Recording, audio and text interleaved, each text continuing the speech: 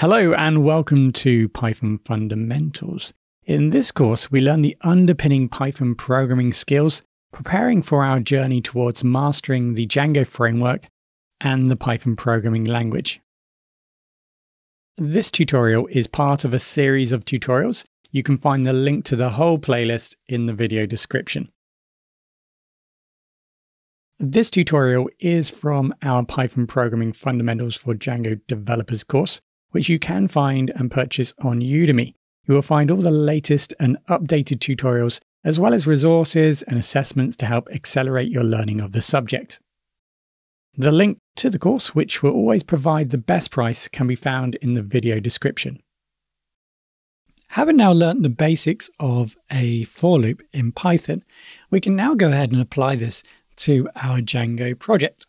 So let's first of all look at how we can loop through a Django query set, and then in the next tutorial we'll go ahead and we utilize this information and actually loop through the data and output that to our template.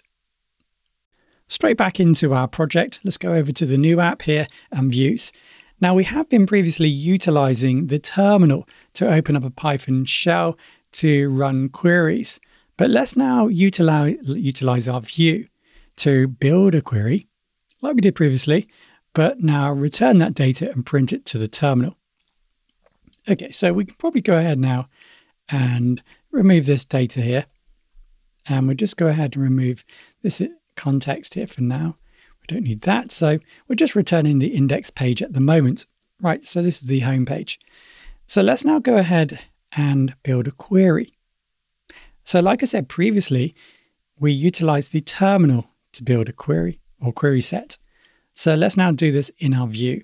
Now we learned from building a query set in the terminal that we need to bring in the resource first. So from .models, let's import our model, our table.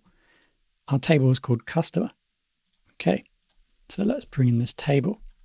So now we have that resource available, we can now go ahead and build our query set. So customer dot, remember we need the manager, the default manager, which is objects.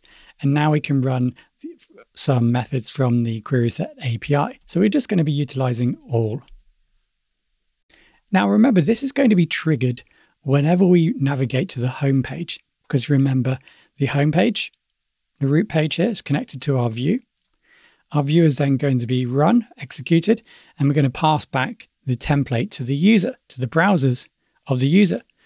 Now, in between that, our piece of code here, our code line 12, is going to be executed. We're going to grab the data from the database and return that into this variable x. So let's go ahead and now run a for loop like we learned previously. So for, we need some arbitrary kind of value. So let's just go for value in x. And let's just go ahead and we'll just print this to the terminal for now. Let's just print out val. So anytime we go to the home page, this is going to be triggered. So now what you need to do is start the server, run server.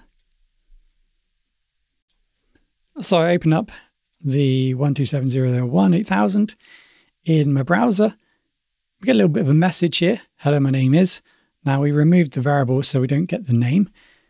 So let's go back into our code here, and you can see that in our terminal, we are indeed printing out all of the objects that we've returned through our query set here from our database, and we're printing them out via this for loop.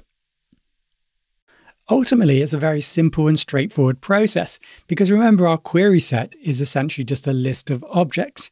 So because it is a list, we're able to use this simple built-in Python feature to loop through and access the data in our list. Now remember, what we're returning here, remember, are 3 objects. It just happens to be printing out these names here because remember, in our models, we define the understring method, what to return by default, and that is the name.